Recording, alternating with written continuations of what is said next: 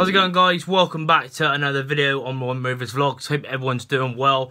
As you can see by the title, Brandon Hanlan has finalised his move and completed the move to Wycombe Wanderers. Obviously, there's been links over the last couple of weeks. Obviously, the first one come out that was Lincoln that made a bid but failed to meet the bid that Rovers wanted. And then obviously, by the looks of it, Wycombe have matched the 150,000 that we paid for him even not that long ago.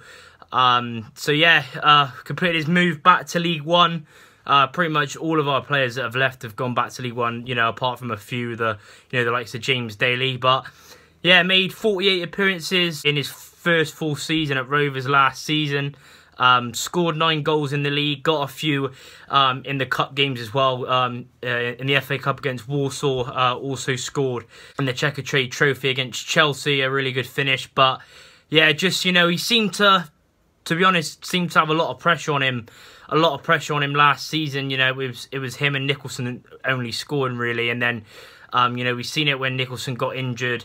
You know, that Hanlan was struggling, you know, as well as the rest of the whole squad, to be fair. But just, you know, his all-round play wasn't really there. You know, there is still time to improve, but obviously it looks like it's going to be happening, you know, at Wycombe Wanderers. But yeah, it's just his touches. You know, a lot of people did get annoyed with his touches and his hold-up play, always going down too easy.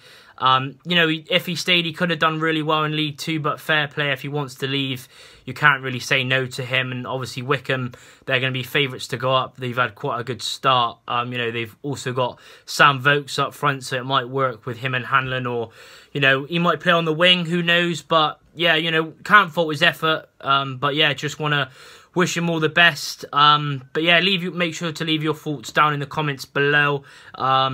Make sure to like, subscribe. I'll leave the links below if you haven't already voted for me for the Football Content Awards. I am in the final, so thanks to those who've already smashed you know, the votes out of the park. Really does mean a lot. I'll leave the link down below, or you can also vote on my Twitter.